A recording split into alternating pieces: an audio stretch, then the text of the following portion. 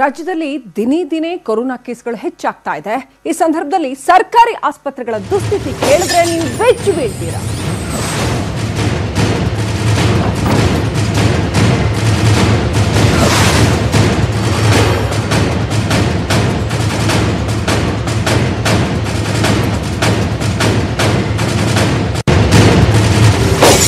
ರಾಜ್ಯದ ಸರ್ಕಾರಿ ಆಸ್ಪತ್ರೆಗಳಲ್ಲಿ ವೆಂಟಿಲೇಟರ್ಗಳ ಕೊರತೆ ಇದೆ. ಕೇವಲ 178 ವೆಂಟಿಲೇಟರ್ಗಳು ಮಾತ್ರ ಇದೆ. ಆರೋಗ್ಯ ಮತ್ತು ಕುಟುಂಬ ಕಲ್ಯಾಣ ಇಲಾಖೆ ಕೊಟ್ಟಿರ್ತಕ್ಕಂಥ ಮಾಹಿತಿ. ಈ ಕ್ಷಣದವರೆಗೂ ಕೂಡ ರಾಜ್ಯದಲ್ಲಿ 7 ಕೋಟಿ ಜನರಿಗೆ ಇರೋದು ಕೇವಲ 178 ವೆಂಟಿಲೇಟರ್ಸ್. ಕೋವಿಡ್ ಚಿಕಿತ್ಸೆಗಾಗಿ 9 ಆಸ್ಪತ್ರೆಗಳನ್ನು ಗುರುತು ಮಾಡಲಾಗಿದೆ. ಒಟ್ಟು 178 ವೆಂಟಿಲೇಟರ್ಸ್ ಮಾತ್ರ ಇದೆ. ಕೇಂದ್ರ ಸರ್ಕಾರದ ಸೂಚನೆಯಂತೆ ಈಗಾಗಲೇ 9 ಆಸ್ಪತ್ರೆಗಳನ್ನೇನೋ ಗುರುತು ಮಾಡಿದ್ದಾರೆ. ಆದರೆ ಒಟ್ಟು ಈ ಆಸ್ಪತ್ರೆಗಳಲ್ಲಿ ಇರೋದು ಕೇವಲ 178 ವೆಂಟಿಲೇಟರ್ಸ್. ರಾಜ್ಯ ಸರ್ಕಾರದಲ್ಲಿ ಸಾಕಷ್ಟು ವೆಂಟಿಲೇಟರ್ಸ್ಗೆ ಆರ್ಡರ್ ಕೊಟ್ಟಿದ್ದೀವಿ ಅಂತ ಈ ಹಿಂದೆ ಹೇಳಿದ್ರು. ಉಪಮುಖ್ಯಮಂತ್ರಿ ಅಶ್ವಥ್ ನಾರಾಯಣ್ ಕೂಡ ಹೇಳಿದ್ರು. ಆದರೆ ಈಗ ಅದು ಅವೈಲೇಬಲ್ ಇದೆಯಾ?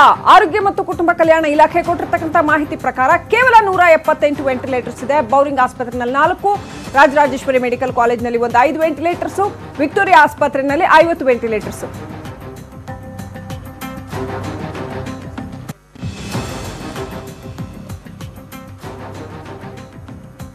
ಮೈಸೂರು ಜಿಲ್ಲಾ ಆಸ್ಪತ್ರೆಗೆ ಬಂದ್ರೆ ಅಲ್ಲಿ 18 ವೆಂಟಿಲೇಟರ್ಸ್ ಇದೆ. ಮಂಗಳೂರು ಸರ್ಕಾರಿ ಆಸ್ಪತ್ರೆಯಲ್ಲಿ 28 ವೆಂಟಿಲೇಟರ್ಸ್ ಇದೆ.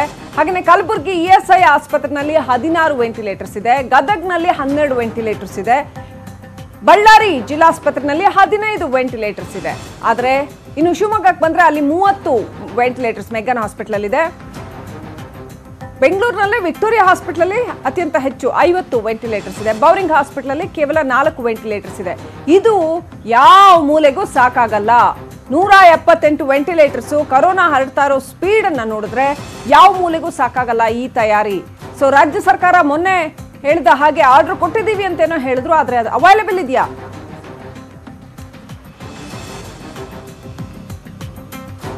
ಇನ್ನಷ್ಟು ಅಪ್ಡೇಟ್ ಪಡ್ಕೊಳ್ಳೋಣ. ನಮ್ಮ ಪ್ರತಿನಿಧಿ ಸೌಮ್ಯ ನೇರ ಸಂಪರ್ಕದಲ್ಲಿದ್ದಾರೆ. ಸೌಮ್ಯ, ಈಗ 178 ವೆಂಟಿಲೇಟರ್ಸ್ ಮಾತ್ರ ಅವೈಲೇಬಲ್ ಇದೆ ಅನ್ನುವಂಥದ್ದು ಆರೋಗ್ಯ ಮತ್ತು ಕುಟುಂಬ ಕಲ್ಯಾಣ ಇಲಾಖೆ ಮಾಹಿತಿ ಕೊಟ್ಟಿದೆ ಅಂತ.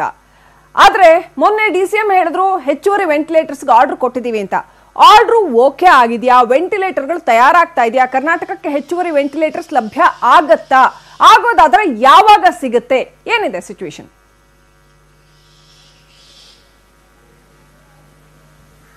ಶ್ರೀಲಕ್ಷ್ಮಿ, ಈಗ ರಾಜ್ಯ ಸರ್ಕಾರ ಏನು ಒಟ್ಟು ಲೆಕ್ಕ ಕೊಟ್ಟಿದೆ 178 ವೆಂಟಿಲೇಟರ್ಗಳ ಲಭ್ಯತೆ ಇದೆ ಅಂತ. ಇದರಲ್ಲಿ ಸರ್ಕಾರಿ ಆಸ್ಪತ್ರೆಗಳಲ್ಲಿ ಇರುವಂತದ್ದು ಒಟ್ಟು 173.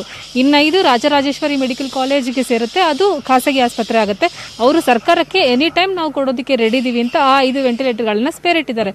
ಇದನ್ನ ಹೊರತುಪಡಿಸಿ ರಾಜ್ಯದ ಬಹುತೇಕ ಖಾಸಗಿ ಆಸ್ಪತ್ರೆಗಳು ಎಲ್ಲೆಲ್ಲಿ ವೆಂಟಿಲೇಟರ್ಸ್ ಇದೆ ಅವರೆಲ್ಲರಿಗೂ ಕೂಡ ಈಗಾಗಲೇ ಸರ್ಕಾರ ಸೂಚನೆಯನ್ನ ಕೊಟ್ಟಿದೆ. ರಾಜ್ಯದಾದ್ಯಂತ ಸುಮಾರು 400 ಖಾಸಗಿ ವೆಂಟಿಲೇಟರ್ಗಳನ್ನ ಒಂದು ವೇಳೆ ಅವಶ್ಯಕತೆ ಬಿದ್ದರೆ ಅಂತ ಸಂದರ್ಭಗಳಲ್ಲಿ ಅಂತ ತಯಾರಾಗಿ ಇಟ್ಕೊಂಡಿದ್ದಾರೆ. ಆದರೆ ಇದನ್ನು ಹೊರತುಪಡಿಸಿ ಸರ್ಕಾರದ ಬಳಿ ಅಂತ ಅಥವಾ ಸರ್ಕಾರಿ ಆಸ್ಪತ್ರೆ ಮೆಡಿಕಲ್ ಕಾಲೇಜುಗಳ ಬಳಿಯಲ್ಲಿ ತನ್ನದೇ ಅಂತ ಸ್ವಂತ ವೆಂಟಿಲೇಟರ್ಗಳು ಇಲ್ಲ. ಈಗ ಒಂದು ವೇಳೆ ಎಮರ್ಜೆನ್ಸಿ ಬಂತು ಅಂತಂದ್ರೂ ಈಗಾಗಲೇ ವೆಂಟಿಲೇಟರ್ನಲ್ಲಿ ಖಾಸಗಿ ಆಸ್ಪತ್ರೆಯಲ್ಲಿ ಯಾವ್ದಾದ್ರು ರೋಗಿ ಇದ್ರೆ ಅವರನ್ನು ಅಲ್ಲಿಂದ ತೆಗೆದು ಮತ್ತೆ ಬೇರೆ ಕೊರೋನಾ ಪೇಷಂಟನ್ನು ಅಲ್ಲಿಗೆ ಇಡೋದಕ್ಕೆ ಸಾಧ್ಯ ಆಗೋದಿಲ್ಲ. ಸೊ ಲಭ್ಯತೆ ಇದೆ ಅನ್ನೋದಾದ್ರೂ ಕೂಡ ಇಮಿಡಿಯೇಟ್ ಆಗಿ ಎಮರ್ಜೆನ್ಸಿ ಬೇಕಂತ ಸಂದರ್ಭದಲ್ಲಿ ಇವರ ಕೈನಲ್ಲಿರೋದು ಕೇವಲ 173 ವೆಂಟಿಲೇಟರ್ಸ್ ಮಾತ್ರ. ಸದ್ಯದ ಪರಿಸ್ಥಿತಿನಲ್ಲೇನೋ ರಾಜ್ಯದಲ್ಲಿ ಅಷ್ಟೊಂದು ಪ್ರಮಾಣದಲ್ಲಿ ಯಾರು ಕೂಡ ವೆಂಟಿಲೇಷನ್ ಬೇಕಾಗಲ್ಲ. ಆಕ್ಸಿಜನ್ ಸಪ್ಲೈ ಪಡೆಯುವಂತಹ ಪೇಷಂಟ್ಸ್ ಕೇವಲ 4 ಮಂದಿ ಮಾತ್ರ ಇದ್ದಾರೆ. ಸೊ ಹಾಗಾಗಿ ನಡೀತಾ ಇದೆ. ಒಂದು ವೇಳೆ ಈ ಒಂದು COVID-19 ಕೇಸಸ್ ಜಾಸ್ತಿ ಆಗಿ ಕರ್ನಾಟಕದಲ್ಲಿ ಈಗಾಗಲೇ ರಿಪೋರ್ಟ್ ಆಗಿರುವಂತಹ ಸಂಖ್ಯೆಯಲ್ಲಿ ಹೆಚ್ಚು ವಯಸ್ಸಾದವರು 60 ವರ್ಷಕ್ಕಿಂತ ಹೆಚ್ಚು ವಯಸ್ಸಾದವರ ಸಂಖ್ಯೆ ಜಾಸ್ತಿ ಇರೋದ್ರಿಂದ ಅವರೆಲ್ಲರೂ ಒಂದು ವೇಳೆ ಡೇಂಜರ್ ಝೋನ್ ರೀಚ್ ಆದರೆ ಆ ಸಂದರ್ಭದಲ್ಲಿ ಹೆಚ್ಚಿನ ಪ್ರಮಾಣದಲ್ಲಿ ವೆಂಟಿಲೇಟರ್ಗಳು ಬೇಕಾಗುತ್ತೆ. ರಾಜ್ಯ ಸರ್ಕಾರ ಬೇರೆ ವೆಂಟಿಲೇಟರ್ಗಳಿಗೆ ಬೇಡಿಕೆಯನ್ನ ಇಟ್ಟಿದೆ. ICMR ಮುಂದೆ ಕೂಡ ಹೇಳಿದೆ.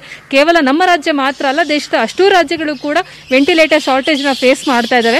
ಅವರೆಲ್ಲರೂ ಕೂಡ ಹೆಚ್ಚುವರಿ ವೆಂಟಿಲೇಟರ್ ಬೇಕು ಅಂತ ಹೇಳಿದ್ದಾರೆ. ಆದ್ರೆ ಕೊಡೋದಿಕ್ಕೆ ಎಲ್ಲೂ ಕೂಡ ಸಿಗ್ತಾ ಇಲ್ಲ. ಈಗ ನಮ್ಮ ರಾಜ್ಯದ ನೋಡೋದಾದ್ರೆ IISc ಮತ್ತು ಉಳಿದ ಕೆಲವೊಂದಷ್ಟು ಸಂಸ್ಥೆಗಳು ತಾವೇ ಖಾಸಗಿಯಾಗಿ ಸಂಪೂರ್ಣ ದೇಸಿ ಮಟ್ಟದ ವೆಂಟಿಲೇಟರ್ ಗಳನ್ನ ತಯಾರು ಮಾಡ್ತೀವಿ, ಈ ಮಂತ್ ಎಂಡ್ ಒಳಗಡೆ ಸಪ್ಲೈ ಮಾಡ್ತೀವಿ ಅಂತ ಹೇಳ್ತಾ ಇದ್ದಾರೆ. ನಿಜ, ಆದ್ರೆ ಅದು ಕ್ಲಿಯರ್ ಆಗಿ ಓಕೆ ಆಗಿ ಅದರ ಟ್ರಯಲ್ಗಳು ನಡೆದು ನಂತರ ರಾಜ್ಯ ಸರ್ಕಾರ ಅಥವಾ ಆಸ್ಪತ್ರೆಯ ಕೈಗೆ ಬಂದು ಅಲ್ಲಿ ಒಂದಷ್ಟು ಟ್ರಯಲ್ಸ್ ಆಗಿ ಆಮೇಲೆ ರೋಗಿ ಕೊಟ್ಟು ಇದು ಸದ್ಯಕ್ಕೂ ಇಮಿಡಿಯೇಟ್ ಆಗಿ ಎಮರ್ಜೆನ್ಸಿ ಟೈಮ್ನಲ್ಲಿ ಆಗೋಗ ಹೋಗುವಂತ ವಿಷಯ ಅಂತೂ ಖಂಡಿತ ಅಲ್ಲ. ಅದಲ್ಲದೆ ಇಷ್ಟುವರೆಗೆ ಕೂಡ ವೆಂಟಿಲೇಟರ್ಗಳಲ್ಲಿ ಬಳಸಲಾಗುವಂತಹ ಪ್ರಮುಖ ಭಾಗಗಳನ್ನು ನಾವು ಬೇರೆ ದೇಶಗಳಿಂದ ಇಂಪೋರ್ಟ್ ಮಾಡ್ಕೊಳ್ತಾ ಇದ್ವಿ. ಆ ಬೇರೆ ದೇಶಗಳು ಅಂದ್ರೆ ಸಿಂಗಾಪುರ್ ಮತ್ತು ತೈವಾನ್ನಿಂದ ಪ್ರಮುಖವಾಗಿ ಬರ್ತಾ ಇತ್ತು. ಆ ದೇಶಗಳಲ್ಲಿ ತಯಾರಿಕೆ ನಿಂತಿರೋದ್ರಿಂದ ಅಲ್ಲಿಂದ ಕೂಡ ಆ ಒಂದು ಸ್ಪೇರ್ ಪಾರ್ಟ್ಸ್ ಬರ್ತಾ ಇಲ್ಲ. ಆ ಪಾರ್ಟ್ಸ್ ಅನ್ನೇ ಈ ಇಂಡಿಯನ್ ಇನ್ಸ್ಟಿಟ್ಯೂಟ್ ಆಫ್ ಸೈನ್ಸ್ ಮತ್ತು ಬೇರೆ ಸಂಸ್ಥೆಗಳು ನಾವೇ ಡಿಸೈನ್ ಮಾಡಿದೀವಿ, ನಾವೇ ರೆಡಿ ಮಾಡ್ತಾ ಇದೀವಿ, ನಿಮಗೆ ಆದಷ್ಟು ಬೇಗ ತಲುಪಿಸ್ತೀವಿ ಅಂತ ಹೇಳೋದು. ಸದ್ಯದ ಮಟ್ಟಿಗಂತೂ ಸಮಸ್ಯೆ ಕಾಣಿಸ್ತಾ ಇಲ್ಲ. ಆದ್ರೆ ಒಂದ್ ವೇಳೆ ಸಡನ್ ಆಗಿ ಸ್ಪಾಟ್ ಅಪ್ ಆಯ್ತು ಪೇಷಂಟ್ ಸಂಖ್ಯೆ ಅಂತ ಅಂದ್ರೆ, ಒಂದ್ ವೇಳೆ ವೆಂಟಿಲೇಟರ್ ಮೇಲೆ ಡಿಪೆಂಡ್ ಆಗುವಂತವರ ಸಂಖ್ಯೆ 100-200 ದಾಟ್ತು ಅಂತಂದ್ರೆ ಆಗ ಮಾತ್ರ ತುಂಬಾ ಕ್ರಿಟಿಕಲ್ ಕಂಡೀಷನ್ಗೆ ರಾಜ್ಯ ಹೋಗೋದು ಖಂಡಿತ ಅಂತ ಈಗ ಹೇಳ್ಬೋದು ನಾವು. ಸಂಬಂಧಪಟ್ಟವರು ಗಮನಿಸ್ತಾರೆ ಅಂತ ಅನ್ಕೊಳ್ಳೋಣ. ಥ್ಯಾಂಕ್ ಯು ಸೌಮ್ಯ ಡೀಟೇಲ್ಸ್ಗಾಗಿ. ಇನ್ನಷ್ಟು ಅಪ್ಡೇಟ್ ನೋಡೋಣ ಚಿಕ್ಕ ಬ್ರೇಕ್ನ ನಂತರ.